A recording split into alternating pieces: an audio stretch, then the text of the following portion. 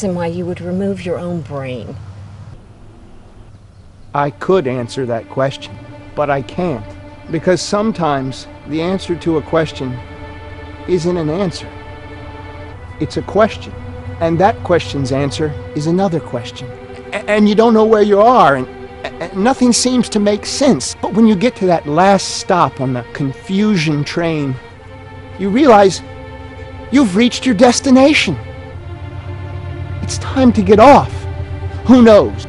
Maybe 20 years from now, every person, every organ will be remote, and people will forget about cancer patients. And on that day, I will be able to literally do something that I can only figuratively do now. And give you my heart. Renee, I want you to be my partner. Maybe no one will understand what we create.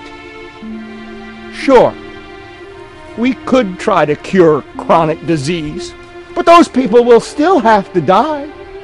Congratulations! Or we could remove the organs from the body, and they'll never have to go back in again. But you've already discovered the remote brain. What is there left for me to do?